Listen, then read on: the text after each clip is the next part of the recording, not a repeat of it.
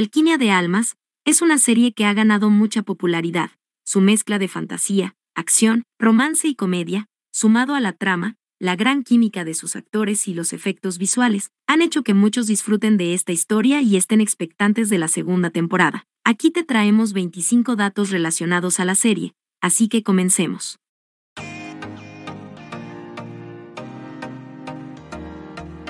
1. Elenco. Lee Jae Wook es Jae Wook, actor de 24 años con una estatura de 1.87 metros. Estudió teatro en la Universidad Chungan de Seúl, se inició como modelo, pero luego ingresó al mundo de la actuación, debutando a los 20 años en Memorias de la Alhambra en el 2018, interpretando a un hacker programador. Luego continuó con papeles secundarios en los dramas Search WW y When the Weather is Fine. Después participó en Extraordinary You como protagonista secundario, obteniendo el premio a Mejor Nuevo Actor por esta serie en el 2019. Su primer protagónico principal fue en TODO Sol Sol a la Sol, lo cual le valió el premio a la excelencia como actor de miniserie en el 2020. En la pantalla grande hizo su debut en The Battle of Hansari, película de guerra protagonizada por Megan Fox y Mino de Shiny. Jung So Min es Mudok, actriz y modelo de 33 años, mide 1.65 metros de altura. Estudió en la Universidad Nacional de Artes de Corea, realizó su debut como actriz a los 21 años, con un papel secundario en la serie Bad Guy. Esto la llevó luego a su primer protagónico, en el drama Playful Kiss, recibiendo el premio a Mejor Nueva Actriz por este papel en el 2010. Entre los dramas que ha protagonizado destacan The Sound of Earth, Papá es extraño, Porque esta es mi primera vida, y La sonrisa se ha ido de tus ojos. Hwang Min Hyun es Seung, actor, modelo, MC y cantante de 27 años, tiene una estatura de 1.81 metros. Hizo su debut en la industria del entretenimiento, en el 2012, como vocalista del grupo de K-pop NOEST. En el 2017 compitió en el programa de supervivencia Produce 101, temporada 2, donde terminó en 9º lugar y calificó para ser miembro del grupo proyecto del programa One on One. Tras la disolución de ambos grupos, Min Hyun continúa su carrera como actor y cantante solista. Su primer papel protagónico fue en el drama web Life On en el 2020, y en el 2021 tuvo su primer OST en solitario titulado I'll Be With You Every Day, para la serie de Red Sleeve. Jung So Park Dang-woo, actor de 24 años, mide 1.84 metros de altura. Su debut actoral fue en el drama Strong Woman Do Bong Soon en el 2017. Luego realizó otros papeles secundarios en While You Were Sleeping, School 2017, My ID is Gangnam Beauty y Love Alarm. Es a inicios del 2022 que su popularidad aumentó drásticamente, tras el éxito mundial de la serie Estamos Muertos, donde interpreta al personaje antagonista Ui Nam. Go Yeon-jun es Nak-soo, actriz y modelo de 26 años, mide 1.67 metros. Estudió arte contemporáneo en la Universidad de Mujeres de Seúl. Realizó su debut en el drama He is Psychometric en el 2019. Luego participó en producciones como Los archivos de la enfermera escolar, Dulce Hogar y Facultad de Derecho. Shin Seung-ho es Go-won, actor y modelo de 26 años, tiene una estatura de 1.87 metros. Se inició como modelo, debutando en el 2016 durante la Semana de la Moda de Seúl. En la actuación debutó en el drama web de Naver TV, 18 en el 2018.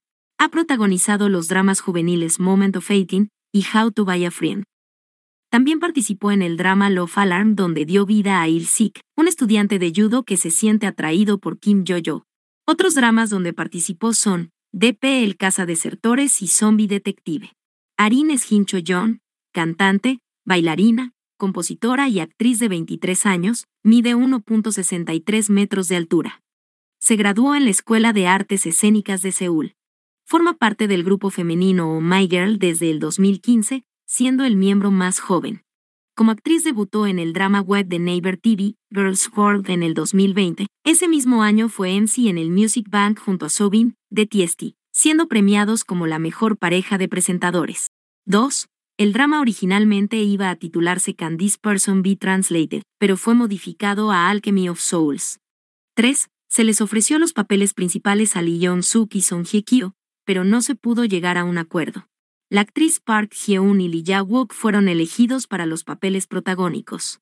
4. Cambio de protagonista. La actriz aún novata de 23 años, Park Hye-un, había sido seleccionada como protagonista tras audicionar entre varias candidatas. Sin embargo, dejó el proyecto tras un acuerdo con la producción. La decisión tomó por sorpresa al público, ya que la actriz incluso había terminado la lectura del guión e iniciado grabaciones del drama. Por su parte, el canal TVN aclaró lo sucedido explicando que el retiro de la actriz se debió a que sentía mucha presión por ser el personaje principal de un proyecto tan grande. Luego de que muchos mostraran preocupación por la confusa salida, ella se pronunció en sus redes sociales escribiendo: "Hubo muchos sentimientos complicados y cosas ambiguas que uno puede lamentar, pero al final espero que Alquimia de Almas se complete sin problemas. Incluso si las cosas se enredaron, pensaré en ello como buenas intenciones. Gracias a todos los que se preocuparon por ello. Pronto eliminaré este post", expresó. Tras la salida de Park Hye-un, se le ofreció el papel a la actriz Jung So Min, que ya había trabajado anteriormente con el director en el drama Porque esta es mi primera vida.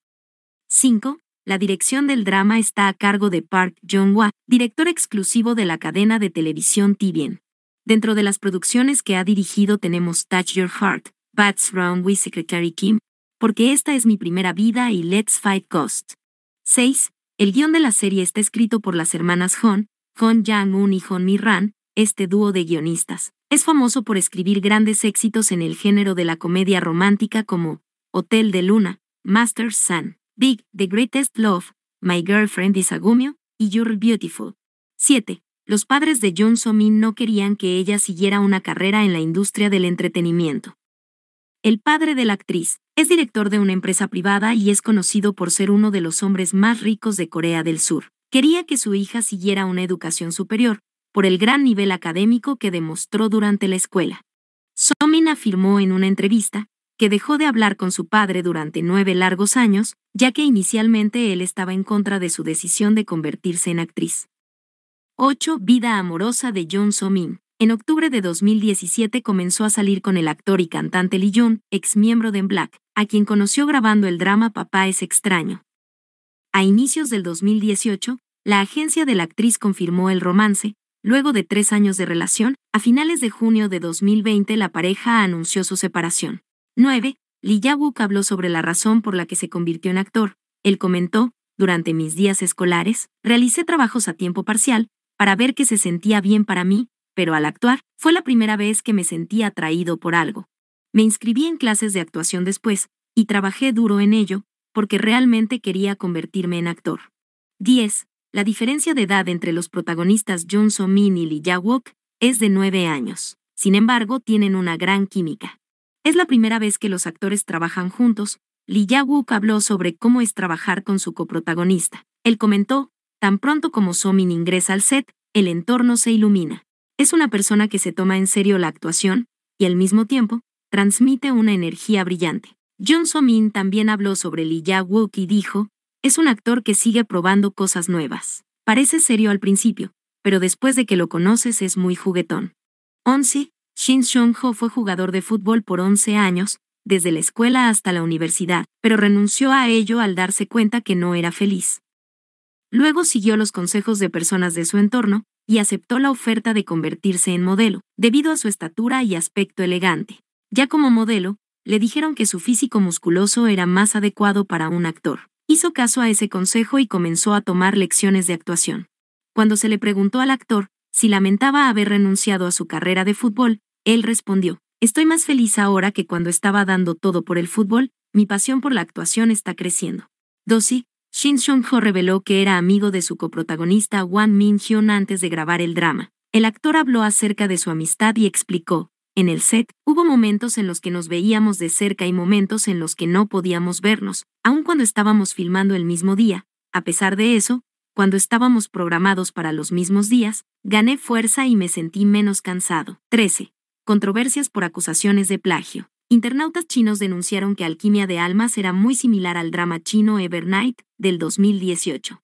En comunidades en línea, han surgido estas sospechas debido a varias similitudes como la relación de superioridad entre los protagonistas, amo y sirviente, vestuarios, los traumas y dificultades de los personajes principales, y las increíbles secuencias de peleas sobre hielo. Como resultado, muchos criticaron la serie por apropiación cultural y plagio, instando a un boicot en China.